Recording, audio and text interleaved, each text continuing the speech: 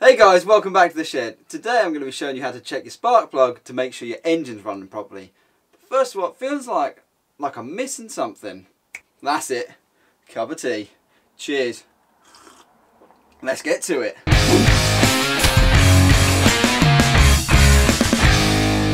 Okie dokie, first things first, we need to sort out what tools we need. And they're pretty simple. They're going to be a ratchet and a spark plug spanner. These spark plug spanners come in different sizes, so make sure it's the right millimetre for your spark plug. You'll know it's a spark plug socket because it'll have SP on the side, or it'll have a rubber grommet in there to protect the connection at the end here. If you're running a brand new machine, your manufacturer's probably going to tell you to check your spark plug at about the 10-hour mark. After that, it's good to check it semi-regularly to make sure that your engine is running properly.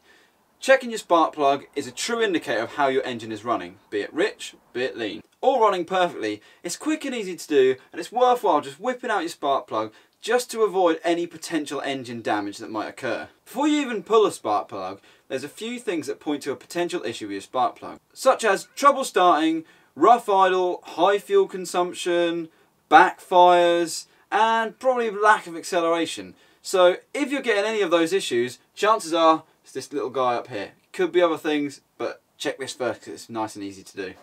Also, don't be stupid. Let your engine cool down before you start messing around with your spark plug, because you're probably going to burn yourself otherwise. This engine's nice and cold. It's been out of its frame a little while. It's ready to be renovated. So let's take our spanner and remove our spark plug. First things first, pull this cap straight off, and that reveals your spark plug. Take your spanner and socket, whip it on like so, and to the left, undo that like so.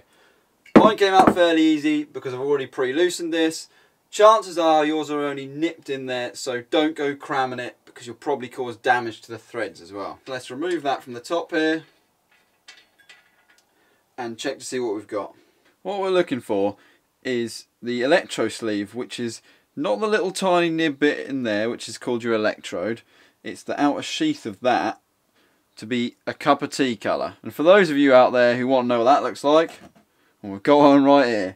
So that does not match that. So basically, this engine is running rich. When you pull your spark plug, there's a few different states it could be in. Let's go through them now so you know what that could possibly be.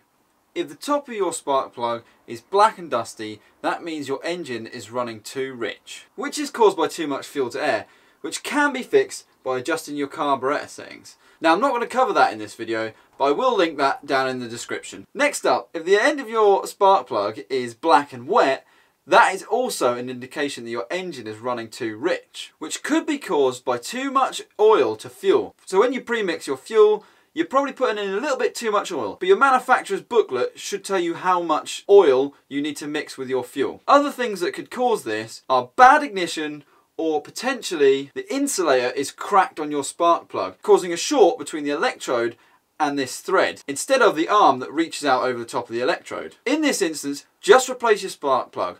Run the engine for a bit after you've done that, and then recheck your spark plug to make sure you've fixed the issue. If you pull your spark plug and it's white and blistered, that means that your engine is running lean.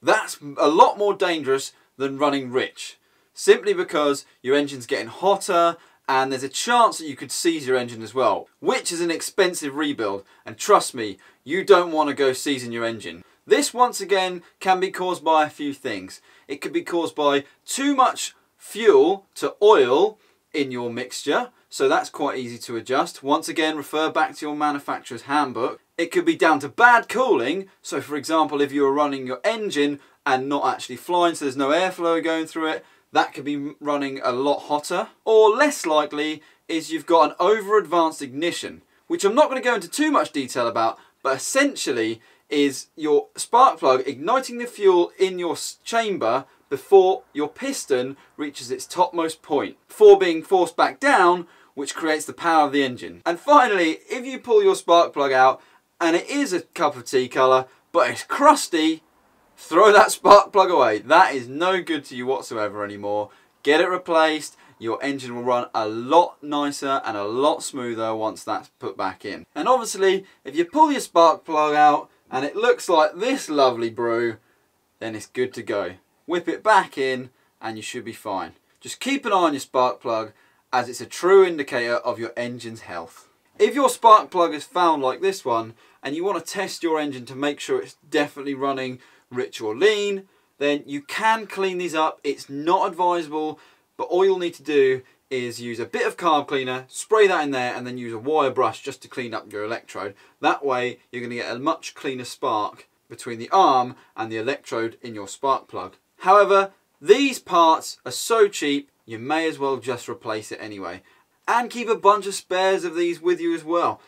They're probably about a £5. They're literally a throwaway item. Once they're done, chuck them away. When it comes to refitting your spark plug, always check your owner's manual to make sure that you set your torque spanner back to the correct torque setting for your spark plug. If for whatever reason you haven't got your manual to hand when you're doing this, or you don't have your torque wrench, a rule of thumb is to just nip the spark plug and don't over tighten it, because you will damage the threads. They have a little crush washer on them, so they should hold themselves in place. And just nip that like so. Do not over tighten. And to finish up, return your spark plug cap back to the spark plug, and you're done. Thanks for watching this video, guys. If you liked it, give it a thumbs up, and hopefully it's helped some of you out there who have needed to check your spark plug.